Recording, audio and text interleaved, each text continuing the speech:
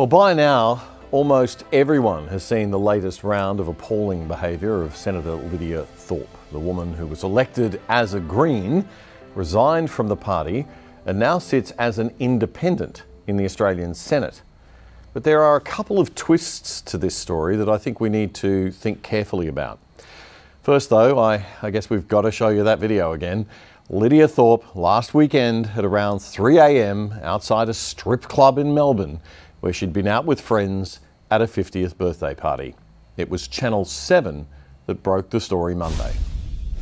Early this morning outside a strip club in Melbourne. You know what I say? You know what I say to you? Shut up. You know what I say to you? And you? You're a racist penis. dog. Oh, penis. God.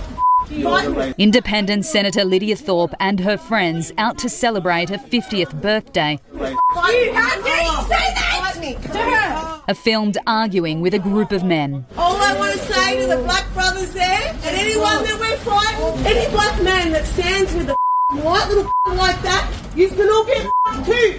How the did someone get in Parliament like you? We've been oppressed all our life in this country, and you let this little dog. Senator Thorpe also taking matters into her own hands. And you are marked. Get out of my face.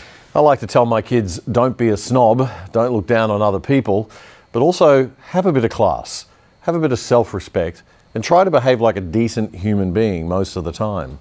There's a difference between being a good, down-to-earth person and ending up in the gutter. Of course, being of the modern political far left, Lidia is always the victim. So there was zero remorse for any of this behaviour. Lidia Thorpe has told 7 News that she was provoked, that the men singled her out and began to harass her over her views on Indigenous affairs. She says it's sad people are utilising whatever they can to drag her down when we're trying to discuss important issues in this country.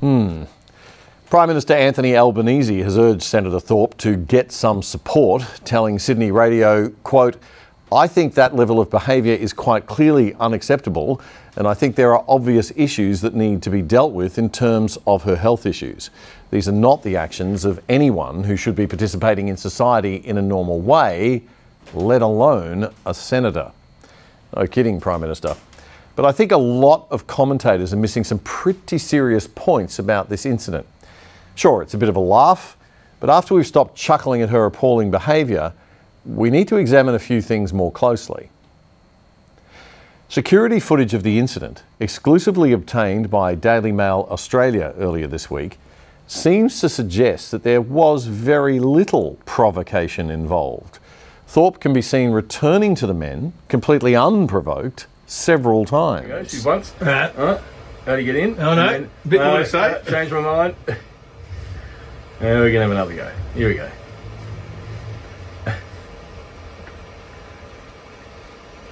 Did you push him? I don't know. And Oh, that's another go. dragging her off, That's go isn't it? number 2. And then, but she's back again. back And there's the finger pointing. And she was provoked. Yeah. These guys haven't moved off the wall. They have not moved. These guys were extremely restrained, and I can't help but wonder what would happen on social media if this were a white male senator from the Liberal Party over about 40 years of age. I don't think he'd have a job, and there'd be cries for his resignation from everyone within 2 seconds flat. Is she or not? Oh no, I think she comes back and starts photographing everyone. Oh, yeah. Yeah, typical behaviour of a belligerent drunk. Yeah, absolutely. I'm going to show you. Sort of entitled, yeah, exactly. You don't know who I am. I don't know who these guys are that are talking over this security video, but they're great. So it looks like Lidia may have decided to call it a night. But wait, there's more. She gets out of the car and starts taking pictures or video of all the men that she has just abused.